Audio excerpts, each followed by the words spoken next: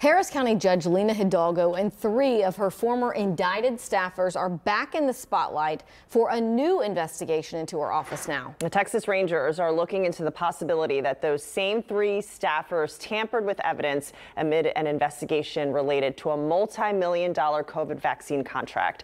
KPRC2's TJ Parker is live outside of Hidalgo's office with a breakdown of these new allegations. TJ, good morning. Hey, good morning. And yeah, while the Texas Rangers were investigating those 3 high-level staffers, a grand jury issued a subpoena in the case. And according to this newly revealed search warrant, the Rangers believe Hidalgo's office concealed evidence. This morning, new revelations in just unsealed court documents alleging Harris County Judge Lina Hidalgo and her 3 former, now indicted staffers hid documents and communications that should have been turned over to a grand jury. The Texas Rangers started investigating in 2021 after questions of fairness in awarding a nearly $11 million COVID vaccine contract to Elevate Strategies, a company that scored worse and cost more than others, including UT Health. That contract ultimately got revoked. Given the 4 corners of the affidavit and the warrant, it would appear to be a reasonable deduction that Judge Hidalgo's DNA is now in play in this investigation. Documents claim Hidalgo's office used personal phones to talk about the contract, but deleted messages and didn't turn other records over during grand jury proceedings that led to the indictments last year.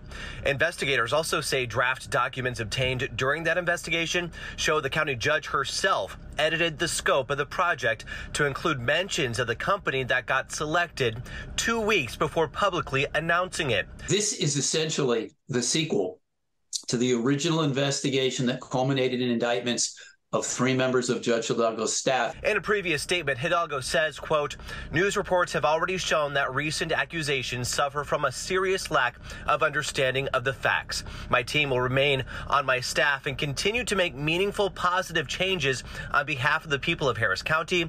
It is no coincidence that these unfair allegations are being leveled against them in the middle of an election year."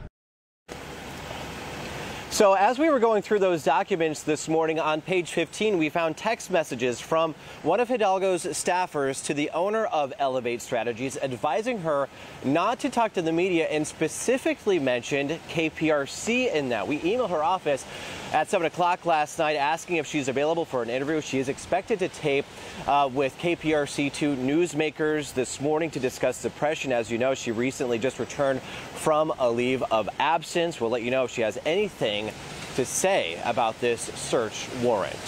We're live downtown this morning. I'm TJ Parker, KPRC 2 News. All right.